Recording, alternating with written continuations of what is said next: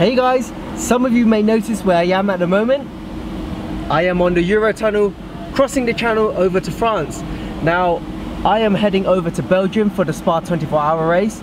No, unfortunately, I'm not racing at the 24-hour race. I am there as a guest of Black Falcon Racing. Now, they are the factory team for the Mercedes, and it is going to be awesome. Yesterday, I went down to Rich's at R2 Automotive, and he did my alignment on this SC1000. Now the toe was out, the camber was okay, but once he sorted all those out, oh my god, this car drives so much better now. I will also have to make a stop at Brussels Airport because I am picking up Edgar. He is flying all the way over from Hong Kong, so it will be pretty good to have him along for this journey as well. At the moment, it is about 3:50 AM. I am so tired already, and he lands at 8 AM. That's why I have to leave so early and get the earliest train here.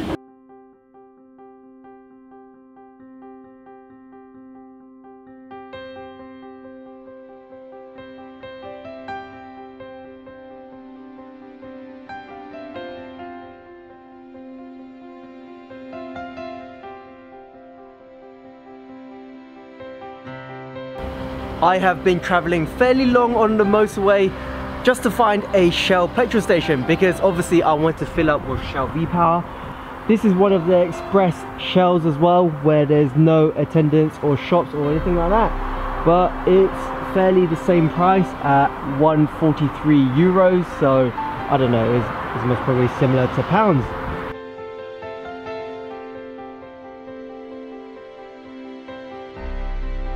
So a quick update guys, I'm about 30 minutes out from Brussels Airport, and I've received a text message from Edgar saying that his flight was delayed, he missed his connecting flight and he's been moved to a different one. So he had to fly to Frankfurt Airport and then over to Brussels Airport. So he was supposed to arrive at 8:55 AM I think, but now he's been delayed to 12:20.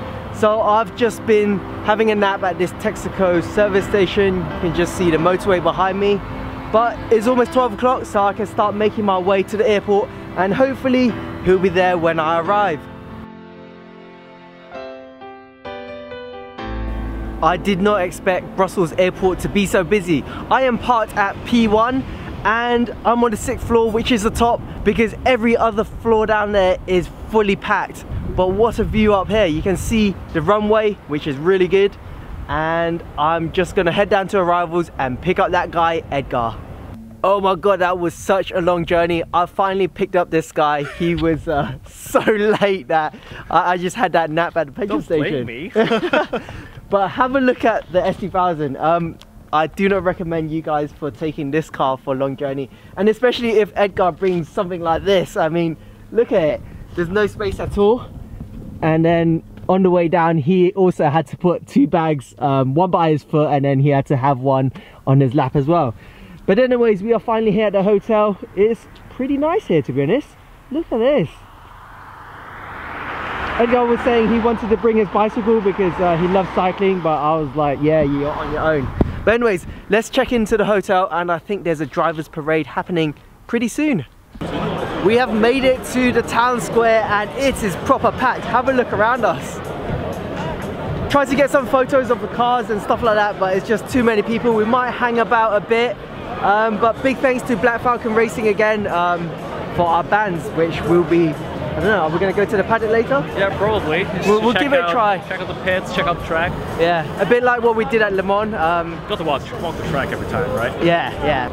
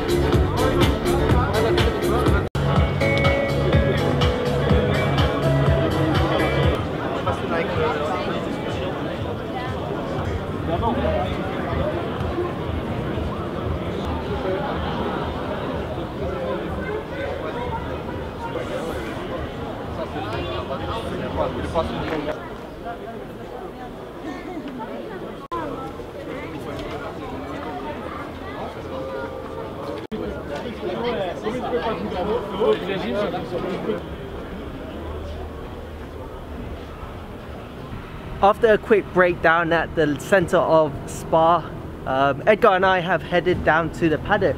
So at the moment it's pretty empty, which if I turn around you guys can see down there, everyone's still setting up for this weekend. So we're gonna go look for Black Falcon Racing, are we? Yeah. Yeah, and then after we'll see who's inside. Hopefully there's some guys there. If not, then we'll have a look around and see if we can walk the track later. We've turned up to the pits where the Black Falcon has set up their data logger and all their screens. Well, it's not on at the moment, and none of the cars have come back. So actually they're all still in town at the moment. So if we wait about half an hour, because the time is now 6:54, they should be coming back about 7:30, and this place should be pretty busy. So I'm gonna hang around here with Edgar. We're gonna walk up and down, see, well, to be honest, there's not much to see. We have found something else to do. We are actually on the track at the moment, so we decided to, well, Edgar wanted to walk the whole track until he searched it, and it was like 7 kilometers. Yeah, so that's 4.5 miles. 4.5 miles. I don't think I want to walk 4.5 miles, especially after that lunch. But this is the main straight, and then after you have turn 1, and I don't know if you guys can see this on camera, but it's actually cambered and it's going downhill from here. So that's pretty cool. We definitely want to go to Eau Rouge, was it that you said? That's what it's called. So we'll make our way down there now. This is the exit of turn 1. Now Edgar is going to describe to you guys how this is set out. So it seems like there's a lot of stuff here. There's the curb, and then drainage, a speed bump, and then AstroTurf, and then you get a lot of runoff area as well. So that's pretty strange. First time you've seen Astro as the runoff, you said?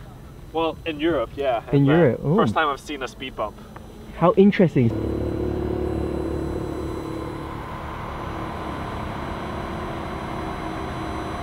We are now at the bottom of Eau Rouge, and Edgar, how many stories do you think that is? Look, there's a building at the top of there. I think it's about 6, 7 stories high. 8 maybe? 8 even. I mean, it's still going up. Still going up. Yeah, even just like to the point where we can see the track disappearing, it's still climbing. That's pretty crazy. I don't know how I'm gonna capture this for you guys, but this is really steep. Maybe we can get Edgar to run up there and see how long it takes. Are you serious? No, I was only joking. I was only joking. Actually, that might be quite good. Yeah, alright. Oh, is he gonna do it? Oh, okay. He's actually running. So yeah, whilst Edgar is running up there, what can I tell you guys? Well, this place is amazing so far. There's loads of bugs. They're constantly like attacking my hair and my face as if it's a bush. It looks like Edgar's slowing down right now. Oh god, he's making me laugh. Maybe I'll join him in a minute. Maybe I'll jog up in a second as well. But yeah, this corner, this is so famous. You can just about see the tire marks of the race cars going up there.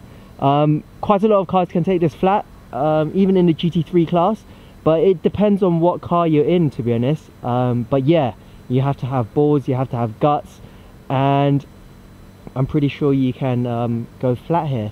But this is amazing. I can't believe, you know, this circuit is like in the middle of woodlands, and there he is, he's waving to us. Yeah, he's right at the top, so it took him quite some time, but yeah, let me go join him. And I'll tell you guys how it feels to jog up here.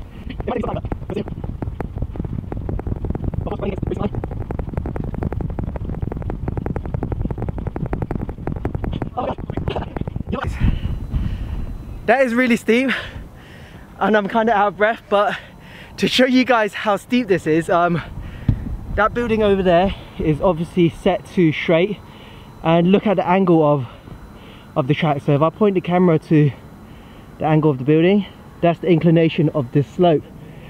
So it's pretty hectic. Oh my god, I want to yak up. This is horrible. I should never have run up there. Give me a second to get a breather.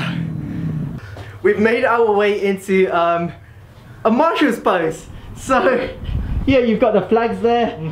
It's really tempting to just pick it up and start waving it out the window, especially at those guys who's coming out. Well, there's a guy cycling. Really tempted. Give him the blue flag. Alright, he's not finding it funny. But yeah, I think we should get out of it.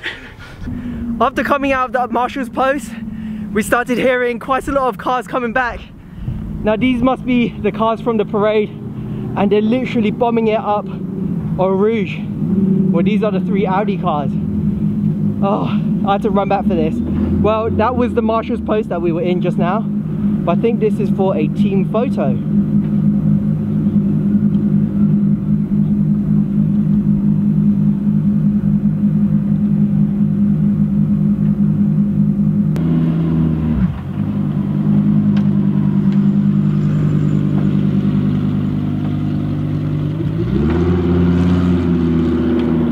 That guy over there on his phone has actually persuaded me to walk the whole of this track, and we've only done literally 2 corners. We're only on the straight at the moment. I don't know what we've been doing, but we've wasted about at least an hour just faffing about here.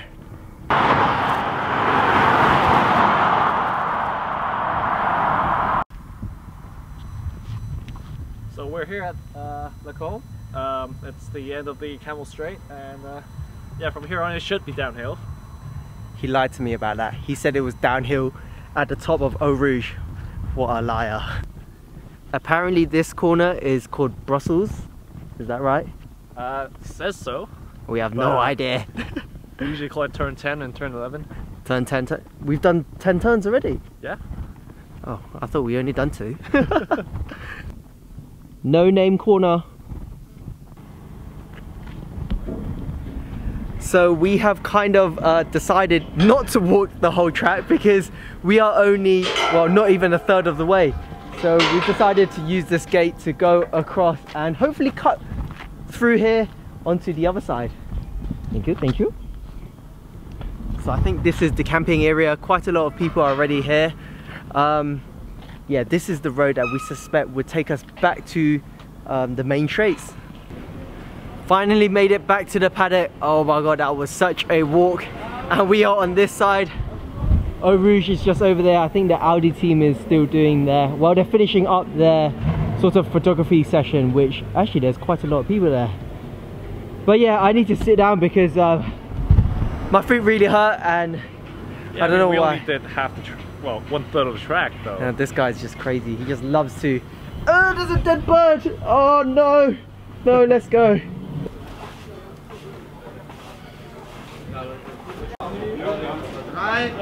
Drei, 2, 1, go!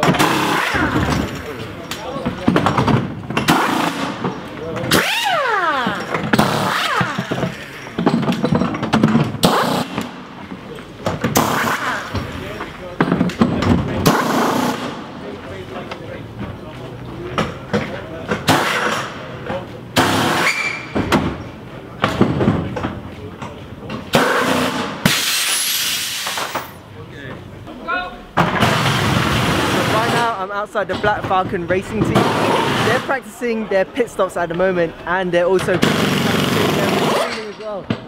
So them guys are crazy. Look at the guy doing. Well, it looks like he's having trouble with one. But just behind me, one of the teams, they're also hammering away at the tape as well because, well, the floor isn't very much straight. So I was down at Black Falcon Hospitality earlier. We had some dinner, which was really nice of them. Really enjoyed it. And at the moment the temperature is really nice. It hasn't rained, which is awesome as well. So yeah, we're just hanging around here chatting to Ollie, who is the main, I think he's the main caterer for Black Falcon. I'm pretty sure about that. But yeah, big thanks to him again. We have now finished up at the paddock for the Spa race. Well, it hasn't started yet, but everyone was getting ready for tomorrow's practice and quali. Oh my god, just now this was pitch black, but the lights have come on. Well, we were having a good chat with Ollie. He's a man with many titles. But yeah, he was giving us loads of information about how to get sponsors and progress in our racing career. So we'll definitely take that on board and after see how we will go with that. But we're gonna head back to the hotel. I will show you guys because it looks kind of... Let's not do it. I'll show you guys when I get there.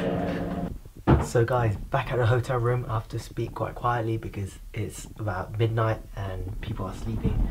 But here is the room. Well, I'll show you the bathroom first. It's really, really classy. I mean, look at this. It's so nice.